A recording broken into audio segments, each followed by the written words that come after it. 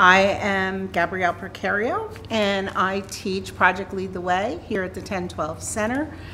Project Lead the Way is a national curriculum. It prepares students for an engineering career or STEM career. So the kids experience introductory courses in engineering, and then we also have specialty courses in civil engineering and architecture and digital electronics. So this particular class is Principles of Engineering. So in Principles of Engineering, we focus on 4 individual units. So we have just finished mechanics in isolation. So they are building mechanics machines, so simple machines, into one compound machine. We first came up with the idea to make a gear train, and this would kind of rotate this sprocket, and this pulley system would, with this string here, it would lift this up. And there's a weight in here with a pin attached to it, and when this lifts up, it would create an angle and it would slide the weight down to here, which is where the balloon would be. So basically this right here is a gear ratio. Since the input gear is larger than the output gear, that gives it more torque, which one of the requirements was for it to have a certain mechanical advantage. So really we try to make it pretty simple. We had to have a minimum of 3 different simple machines, so we've got a lever here, gear ratio here, and a lever here. So basically you just input a force here and the gears turn and move this down. Pull the string to spin a wheel that causes this gear train to move, causing this wheel to spin, which is connected to a pulley that pulls that down. The string is eventually going to let go and drop that, which is going to drop the pin, drop the lever. Pull on this chain here, right? And the gears in the back pull the pin up, causing the wheel to go down, hit the lever, and pop the balloon.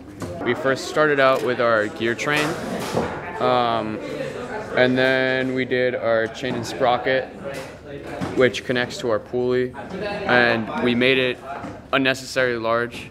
So you spin the gears like 1,000 times, and then this goes to its maximum, and it's just it's super strong, but it takes a long time to do it. So when we first start out this project, the students prepare what is called a design notebook. So that notebook will capture all their ideas about the project. So initially I give them a kind of a design statement. So they had to build a machine which is composed of a minimum of 3 simple machines.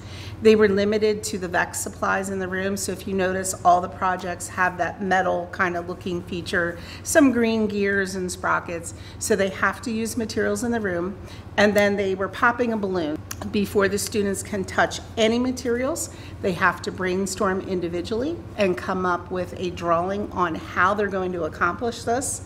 And then they'll meet with their teams of 2 to 3 people and kind of talk about it, and then they can start building. A lot of the course focuses on the kids figuring out the problem. So I'm there to kind of facilitate, but I will not give them the answer. I think the students really love the idea as they got into it, but in the beginning there was a struggle as far as how am I going to do this.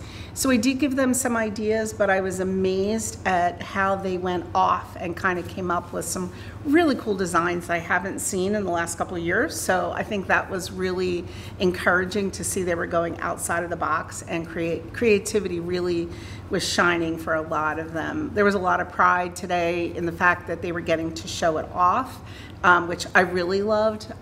So there was that idea of oh wow, I get to show this.